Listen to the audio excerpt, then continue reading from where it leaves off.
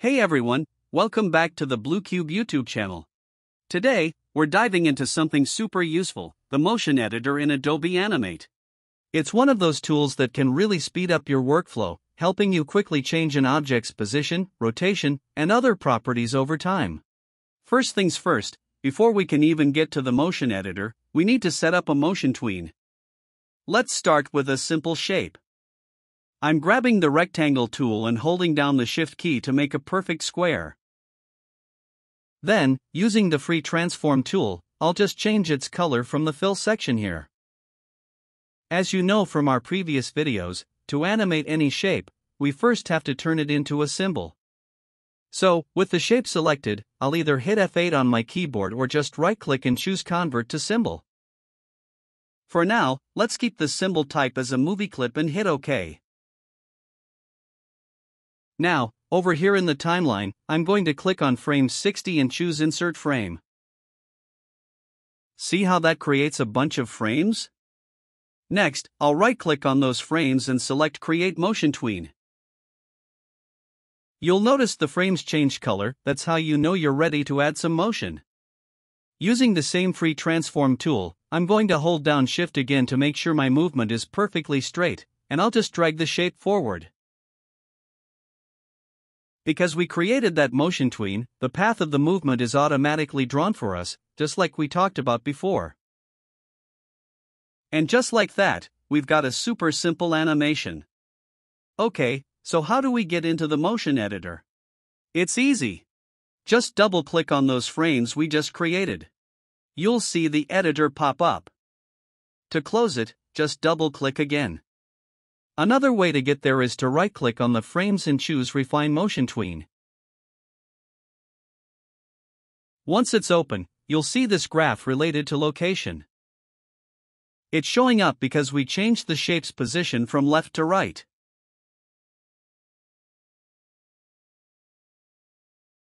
We can expand and collapse the x-axis for horizontal movement and the y-axis for vertical movement.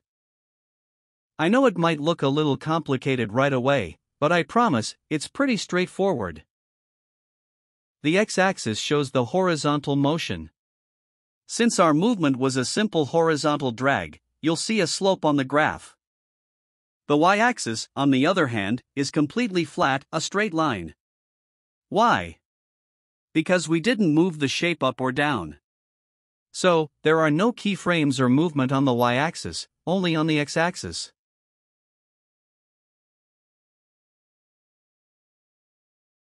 Down here at the bottom, there's an option called Add Anchor Point. You can use this to add new points to your graph. When you click it, your cursor changes, and you can just click anywhere to add a new point, which also creates a keyframe. You can see that a keyframe is also created here. I'll press Ctrl+Z to remove the points. Instead of this option, we can also use Insert Keyframe.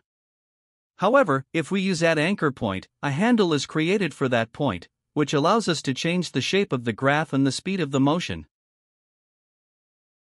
Now let's see what change was made. The steeper the slope of the graph, the faster the object's movement.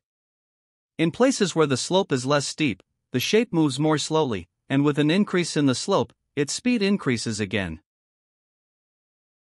To better see the motion path, I'll double-click on the layer icon and change its color to black. Now you can see that where the speed is higher, steeper slope, the points are farther apart, and where the speed is lower, the points are closer together. When you play the animation, you'll see that it starts fast, slows down, and then speeds up again. There's also another option that, when clicked, fully zooms the graph into the timeline. There is also a trash can icon to delete the tween and its properties. For example, I can select and delete the X or Y axis. In this case, the entire motion editor is deleted.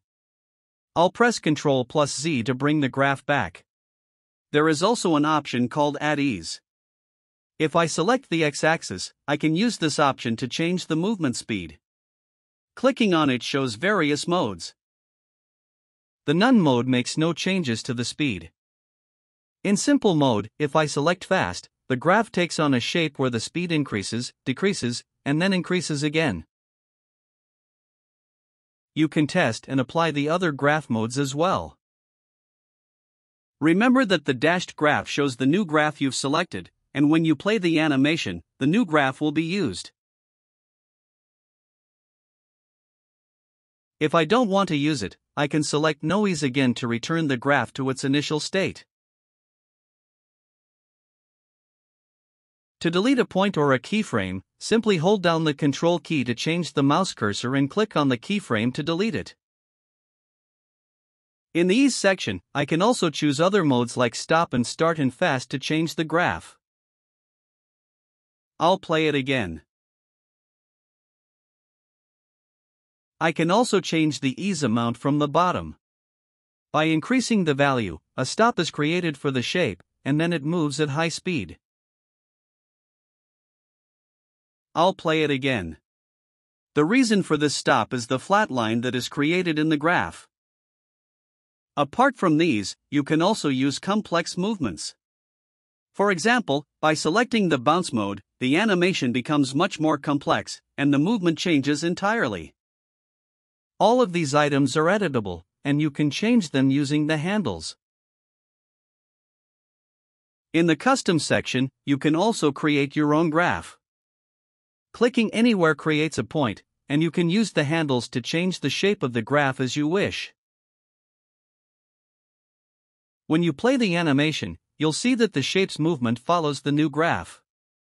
The shape first moves forward, then moves back slightly as the graph goes down, and then moves forward again. Be sure to work with this graph until you are completely proficient with it. You can also use this tool to zoom in on the timeline with your mouse and its scroll wheel or to move it. To add another property to the shape, I'll select the layer and, in the Object section, choose Color Effect. By clicking on Tint, I can select a desired color for the shape.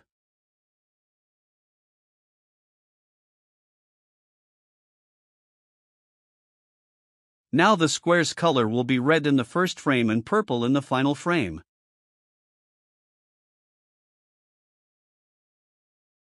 Now, if you look closely, a new property called Color Effect with a tint graph has been created in the timeline, which indicates the color change in a linear fashion. I can create a different color change by modifying this graph and creating points on the graph.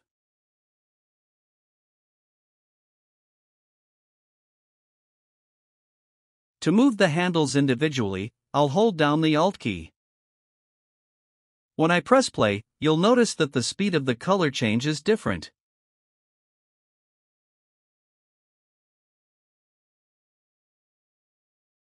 To return the graph to its previous state, I'll simply hold down the Control key and click on the point to straighten it. I can also create a change for the Y-axis in the last frame. By moving the square up, you can see that a change is also created on the Y-axis. The reason the movement becomes curved is the curved state of the graph on the X-axis. If I return it to no ease mode, the graph becomes straight, and the shape's movement will be direct.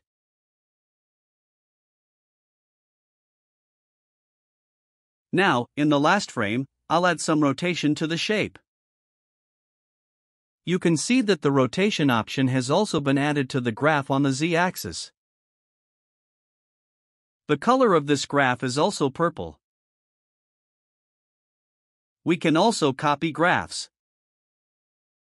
If I make a change on the X-axis, I can right-click on the graph, select Copy, then right-click in the Rotation and Z-axis section, and select Paste to copy the graph exactly.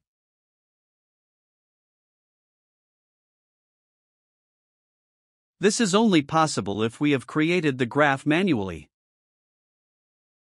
I can copy and paste this same graph for the Y-axis as well.